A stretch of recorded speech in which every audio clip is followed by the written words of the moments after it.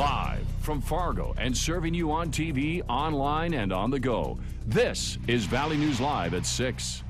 You know, I was a broke man trying to start a business, needed a cheap vehicle. That's what he sells. A single father is now without the means to take care of his children after he says he was taken advantage of by a local car dealer. Thanks for joining us tonight. Mike has the evening off. The man was blowing the whistle, and he called us tonight from Catalyst. He's blowing it on Catalyst Motors after he says they took his truck from him, a truck that has his name on the title. Valley News Team's Bradford Eric investigated and found out this is hardly an isolated incident with the business. Last July, I went down to Affordable Auto to buy a pickup to start my business. I saw a cheap vehicle, and I went with it. It was a Dodge Dakota, a 92 Dodge Dakota. James Morissette needed a work vehicle to haul his tools around. He says he went to AA Affordable Auto, now Catalyst Motors, to buy a truck. The dealership didn't have the title, but said they were working on getting it. The Dakota soon had problems, so the dealership agreed to trade up to a Ford F-150. But that's when things went south. I guess he took it upon himself to take my truck to get me to move faster on the title. That's out of my control. Morissette says Catalyst Motors towed the F-150 back to their lot in the middle of the night last Friday. The reason? They say they didn't get the title back to the first truck, the 92 Dakota. The title they said they didn't have to give him in the first place. The F-150 now sits on Catalyst's lot, the same truck that Morissette has a clear title to showing it belongs to him. I tried reaching out to the owner of Catalyst Motors, Thomas Hughes Peterson, to see why he felt he could tow someone's truck away. The only answer I got? Please try again later. Goodbye. And I tried the door at their business. It's locked with a sign that reads, "Sorry, we are closed." Well, we received about 11 complaints over the last 3 years against AA Affordable Auto, and of those 11 complaints, all 11 went unanswered. Hendrickson says the Better Business Bureau has talked with Hughes Peterson on several occasions, and he could care less about the complaints against him. You know, the bottom line is we're not an enforcement agency. We can't make people respond. We can't make business owners respond. But again, the vast majority do respond when there is a problem, and they want to work with their customers to get it figured out. For Morissette, his advice to others looking for a cheap vehicle in the FM area? You might get taken down there. That's all I can say, is go to somebody that's licensed, respectable. You might have better luck. In Fargo, Bradford Eric, Valley News Live. Now, Catalyst Motors has an F rating with the Better Business Bureau. James Morissette says he plans to take Catalyst Motors to small claims court and will file the paperwork in the next few days. Well, the Better Business Bureau gave us some advice on how you can make sure that you aren't getting a bad deal when used car shopping. Head to our website, valleynewslive.com, and then click on this story. And James called us to investigate this car dealership. If you need help uncovering any fraud or corruption in your community, call our whistleblower hotline. We'll do our best to get to the bottom of it. Call 701-237-6576, and a member of our investigative team will get on the case. Well, it's been cloudy out there today. It still is.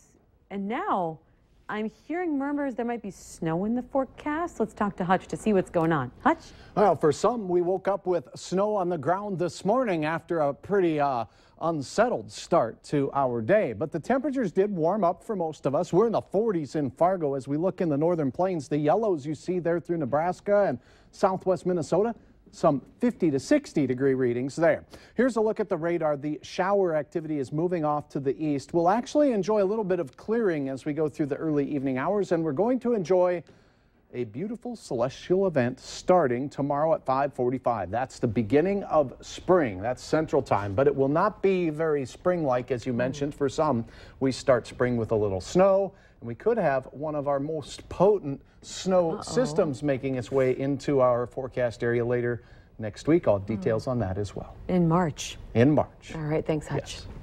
Authorities now say the death of a northwestern Minnesota man is murder. Today, 64-year-old Ronald Foss was identified as the victim, and Foss's body was found in his rural Viking home by his Digi-Key co-workers earlier this week. Viking is about 18 miles northwest of Thief River Falls.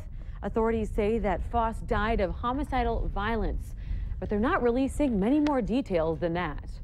You've said there were chairs knocked over and blood at the scene inside the house. Did it appear there was a fight? At this time, I can't say that it was a fight. I don't know for sure. We should know more information in the near future here, though. Did you guys recover any type of weapon, including a club or anything like that? Not that I am aware of, no. The sheriff says a big key to this case is finding this, Foss's missing pickup. It's a 1998 Chevy extended cab similar to this one with Minnesota license plates 742HLK. He says so far they don't have any leads, but if you have any information regarding the case, contact police immediately. Were you a victim of the 2013 Target data breach? If so, some good news for you. Target says it will pay $10 million to victims settling the class action lawsuit. Each victim is going to be eligible for up to $10,000. Victims must be able to state they experienced at least one of the following. Here they are. Unauthorized, unreimbursed charges on their credit or their debit card, time spent addressing those charges, fees to hire someone to correct their credit report, higher interest rates or fees on the accounts, credit-related costs, or costs to replace their identification, social security number, or phone number. Terms of the settlement were reached and agreed upon March 9th, but must still be approved by a federal judge. As many as 70 million customers had their personal information hacked in this breach. Another 40 million may have also had credit or debit information stolen. Just last week, the man accused of killing a Ponsford, Minnesota woman was sentenced to 30 years in prison for her murder. Now, the woman's family is now standing up in her honor. As John Croman shows us, they're calling for more services for victims of domestic violence. Action Day to end violence against women took on a distinctly Native American tone this year, and there's a reason for that. Those who gathered here were told that Native American women are 3 times more likely to be victims of domestic abuse. And I tried to talk her into leaving, and she wouldn't leave. Kylene Weiss traveled 230 miles to honor her daughter, Shalonda Sue Clark, who died in 2013 when her boyfriend set their home on fire in Becker County. Now Kylene is raising Shalonda's 4 children. She was so much in love with them that I guess she thought she could change them. We are strong, we are worthy, and we are mighty. Among those who led the rally, Minnesota Vikings tackle Matt Khalil. I was raised on great morals, and that was to never mistreat, harm, or disrespect women in any way. The objective, a $10 million boost in spending for support services. And besides just responding to those who are experiencing violence, we also want to be able to have the ability to start doing prevention work. $10 million in a $40 billion budget doesn't sound like a lot, but it can make a huge difference in the lives of women, and that's why people came to the Capitol to rally today. In St. Paul, John Croman, KARE 11 News. Now, if you find yourself a victim of domestic violence, get help before it's too late. Here's the number for the Domestic Violence Hotline. The number's on your screen, 1-800-799-7233.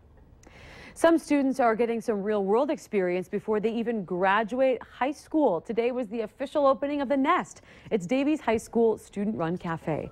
It's run by upperclassmen in family and consumer science restaurant skills courses. Now, they have drafted business plans, created weekly menus, ordered supplies, and prepared the food. Looks good. The Nest will operate from 10:40 a.m. to 1 p.m. every Thursday and Friday during lunch, now through May 21st. The cafe will take online orders as well, beginning next week. To view this week's menu, we have a link for you on valleynewslive.com. Just click on the hot button. And don't forget to like Valley News Live on Facebook.